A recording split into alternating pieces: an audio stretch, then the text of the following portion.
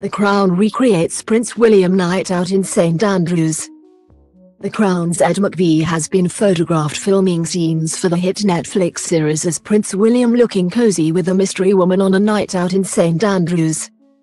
The sixth and final series of the royal drama is currently filming in Scotland and expected to focus on the prince's time at university, where he met and fell in love with Kate Middleton, now Princess of Wales, who he would marry a decade later in Westminster Abbey, in 2001.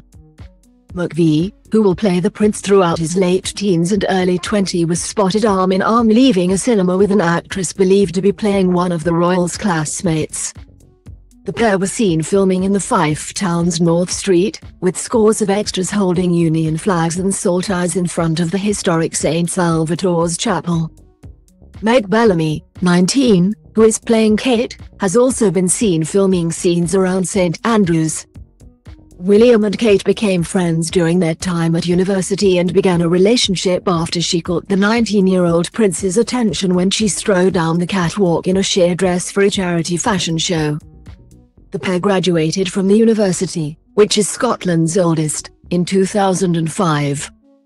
In the series, Elizabeth Debicki will reprise her role as Diana, Princess of Wales.